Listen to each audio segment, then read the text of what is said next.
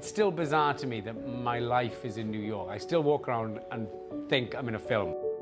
Coming to the White Horse is one of the few bars you actually step into and for a split second you feel like you're in one of the pubs of Cardiff. I think any Welshman will tell you that if you're born and raised in God's own country, then, you know, I always refer to it as home. No matter how long I've been in New York, LA, I only say I'm going home when I'm going back to Wales. I miss the way it looks, the physical landscape of the place. I miss the very unique Welsh humour. I miss Wales on an international day, St. David's Day.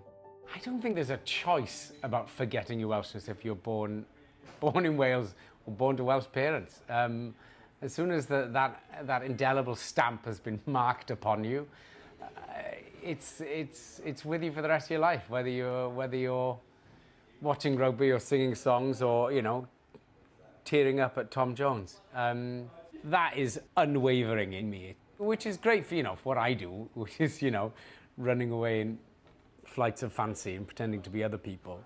There's certainly no getting away from the fact of who I am, and one of the first things I'll always say is Welsh.